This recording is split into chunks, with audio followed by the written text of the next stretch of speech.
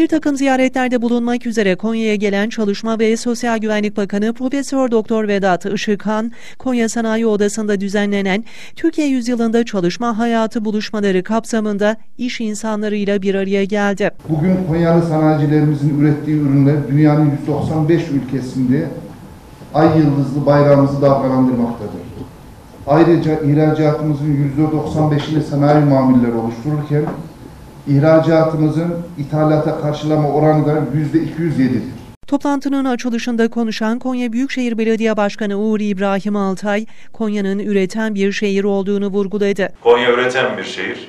Birçok sanayicimiz de aslında kendisi için üretmekten çok öte bir üretim anlayışıyla şehirde çalışma ve gayret içerisindeler. Biz de şunun farkındayız ki şehri ne kadar güzelleştirirseniz güzelleştirin. Eğer insanlara iş bulamıyorsanız insanların o şehirde yaşaması mümkün değil. Onun için sanayicilerimize istihdam oluşturma gayretlerinden dolayı ben de tüm Konyalılar adına teşekkür ederim. İnşallah hep birlikte sizlerin de desteğiyle şehrimizi yarınlara çok daha güçlü bir şekilde hazırlayacağız. AK Parti Konya Milletvekili Latif Selvi, sanayide işçi ve işveren arasındaki problemlerin çözümü için bakanlığın çalışma yürüttüğünü söyledi. Konya'mız ürettiğiyle, şehir dokusuyla bir farkı oluşturmuş.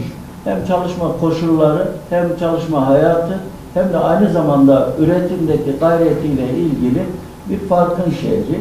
İnşallah bunu daha da büyük, önemli noktalara taşımak istiyoruz. Konya Valisi Vahdettin Özkan da bakanlığın sanayi alanında faaliyete geçirdiği çalışmalardan bahsetti. Yeşil dönüşüm, dijital dönüşüm, sürekli kalkınma hedefleri doğrultusunda yapılan bu çalışmalarda aslında alın teriyle Konya'mızda üretim yapan, istihdam yapan, ihracat yapan hem işverenler hem de çalışanlar da yüksek derecede bir katkı sunmaya çalıştığını ben de arz etmek istiyorum. Son sözü Çalışma ve Sosyal Güvenlik Bakanı Profesör Doktor Vedat Işıkhan aldı. Konya her zaman milli iradenin, demokrasimizin, vatan millet mücadelemizin en sarsılmaz kalelerinden biri olmuştur. Konya'da yine yaparsa AK Parti yapar. Bunu 7'den 70'e herkes biliyor ve herkese bunun farkında kıymetli kardeşlerim.